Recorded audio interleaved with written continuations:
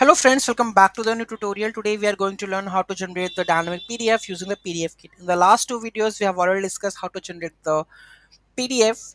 So from the HTML to PDF, right? So in this one we are going to generate that one. So we are using the PDFKit. Those who haven't subscribed my channel yet, please do subscribe my channel, and if you like the video, please do like, share and comment on my video. Let's get started.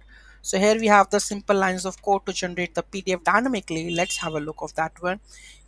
Okay, so here we go. Last video we have using the Puppeteer for that one for HTML to PDF generation. Now we are using the another library, that is PDFKit. Okay, make sure we have to install this package, that is PDFKit. Okay, so here we go with the installation. So go and to the terminal, open the folder and just install this. Okay, so it is installed.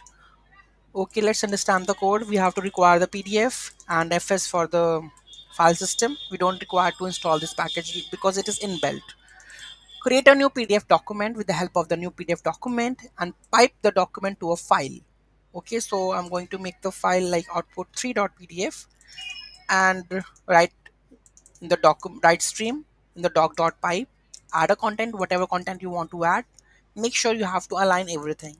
So font size to be 25 and the text would be this one, and this is alignment. Okay, and after that the font size 16, text would be this one. This is again the x-axis and the y-axis.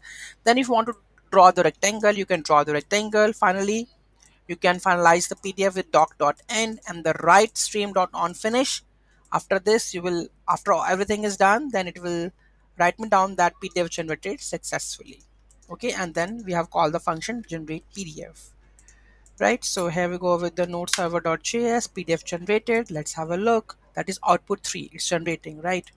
So here we are opening this one. So hello PDFKit. This is dynamically generated PDF using the PDFKit, and this is a rectangle that we have done. Okay, so this is the thing that we can generate the PDF dynamically, and it is very useful. Any doubt, any query in that, do let me in the comment section. Thank you so much for watching this video. Have a great day.